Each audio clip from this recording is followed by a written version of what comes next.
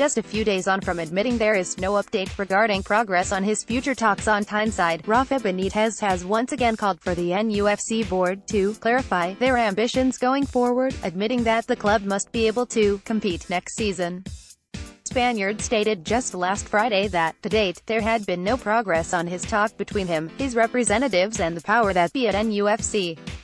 There'll be a lot to thrash out, but Benitez is clearly keen to get this sorted as soon as possible, with him wanting to crack on with transfer plans, not future talks, as soon as our final game of the season ends on Sunday. During Sky's latest piece on Rafa's recent talks with the club, here's what the Spaniard has had to say.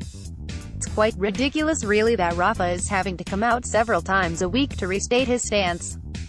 It's as if Ashley has still not taken the hint, suggesting talks may have stalled.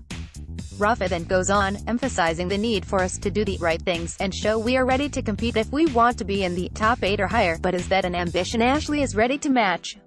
Benitez couldn't have clarified his ambitions more if he tried, and it's almost embarrassing how many times he's now had to repeat himself.